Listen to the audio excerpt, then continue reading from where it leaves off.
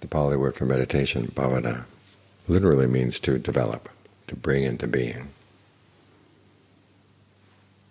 And we're trying to develop the discernment that comes from bringing good qualities to being in the mind. There's the discernment that comes from listening when you get new information. There's the discernment that comes from thinking things through, when you take in the information and see how it fits with what you know is true, or you see if it jostles some of your old ideas as to what might be true. But the real test is when you develop qualities in the mind, see where they go. You can see cause and effect in action. You can see which teachings, when you put them into practice, actually do give rise to good qualities, which ones don't. And you will learn to be a good judge as well, because that's part of passing judgment. It's not just saying, well, I like this or I don't like this. You have to ask yourself, am I an adequate judge? What do I need to do to become a better judge? And this is where you have to develop qualities of mindfulness, concentration, discernment.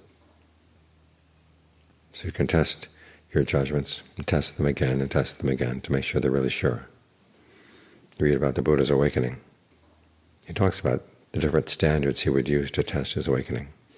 He had examined it from many, many sides. Only then was he sure that what he had was the genuine thing, that there was nothing that could surpass this.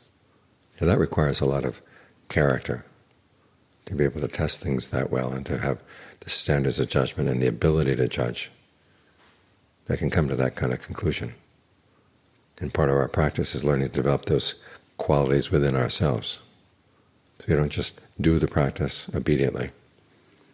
We realize that we have to become good judges. We need to develop the qualities of a good judge if we really want to know what's true, what's false, what's good, what's not good.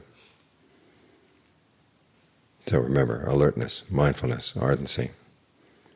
You try to really seriously do this well, because we're facing a serious problem. There is suffering in the mind.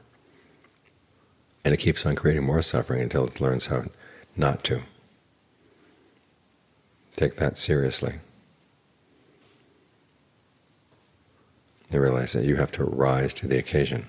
You have to become a better person in order to be able to judge the Buddha's teachings, put them into practice, and judge them again. But it's all to the good. Even if you decide that things don't quite measure up, you have to look inside and say, well, what is it that doesn't measure up? Is it you or is it the teachings? You have to look carefully and honestly at both sides. Only then can you come to conclusions that you can really trust.